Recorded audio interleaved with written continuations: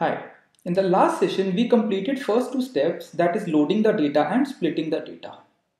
We loaded the data using np.loadtxt and we splitted the data using model selection.trainTestSplit. Important thing to notice over here is कि अगर model selection हमारे training data set में 150 points भेज रहा है तो ये जो 150 पॉइंट्स हैं ये रैंडमली चूज होते हैं, ठीक है। तो जो आउट ऑफ 200 जो ये 150 पॉइंट्स ट्रेनिंग के लिए चूज हुए हैं ये रैंडमली चूज हुए हैं। इट्स नॉट कि जो फर्स्ट 150 पॉइंट्स हैं वो हमारी ट्रेनिंग में चले जाएंगे, नहीं ऐसा नहीं होगा। वो रैंडमली चूज करेगा 200 पॉइंट्स में से और उनमें से जो 150 पॉइंट्स होंगे कोई रैंडमली चूजन वो हमारे ट्रेनिंग डेटा में भेज देगा। Okay, so in this session I want to go ahead and complete our step 3. So the first function that I want to implement is my training function.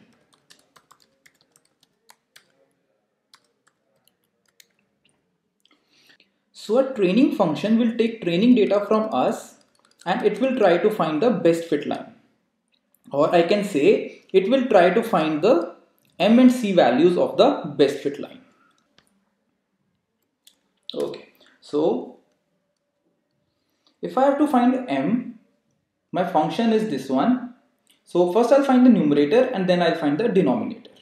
Okay, so numerator is going to be x into y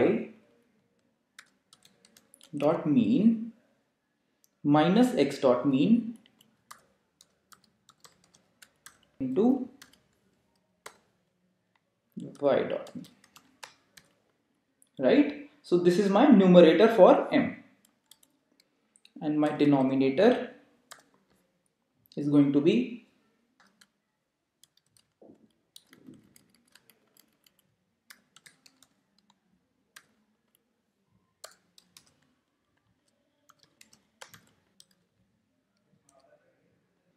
my M is equal to numerator by denominator. Okay, so similarly intercept value will be y dot mean minus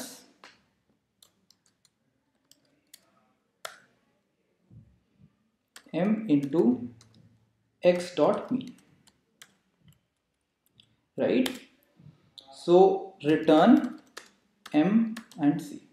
So my training data will take from us some data and it will return the best fit line. Okay, so my training function is ready. Now let's go ahead and implement our predict function. Predict function will take x, m and c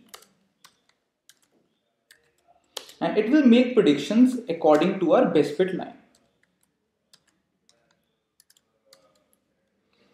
Let's implement our cost function. So cost function will take x, y, m and c. Okay, so the function for cost is y minus m into x minus c square dot mean. So we have to return this. So one last function we are left with is score. So this is the expression for score. It will take y actual and y predicted from us.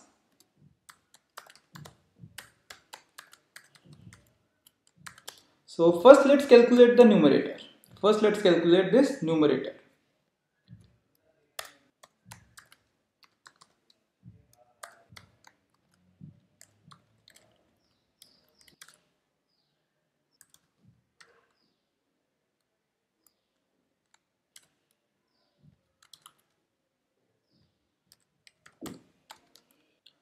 Let's write denominator.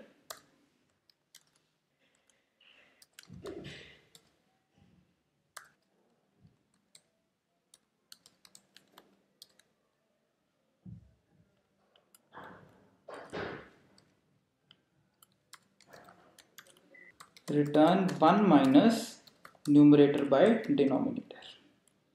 Okay, so this is minus. So all our functions are ready. Let's train our model using these functions. First, let's use a training function to train our model.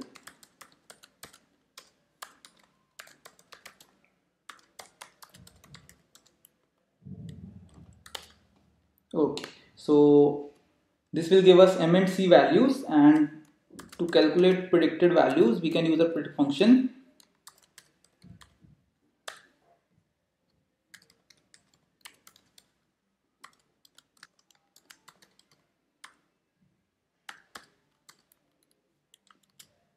Let's calculate score.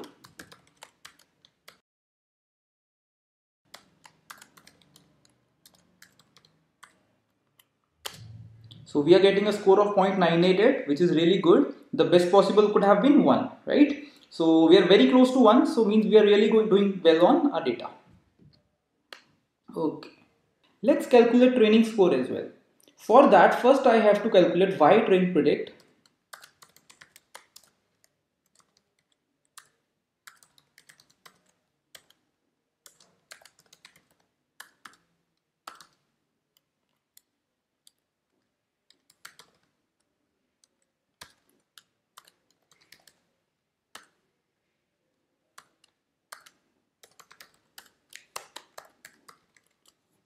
So my score comes up to be 0.989 for training as well, right? What actually matters to us more is our testing score, but still we have calculated our training score as well. Okay, so the one last thing that I want to calculate is our cost using our cost function.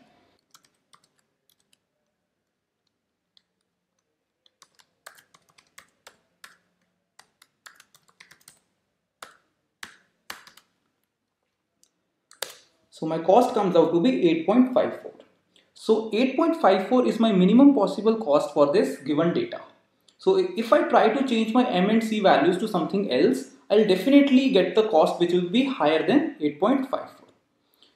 In the next session, we will use sklearn library to train our model using this same data. So we will try to check if the results are similar.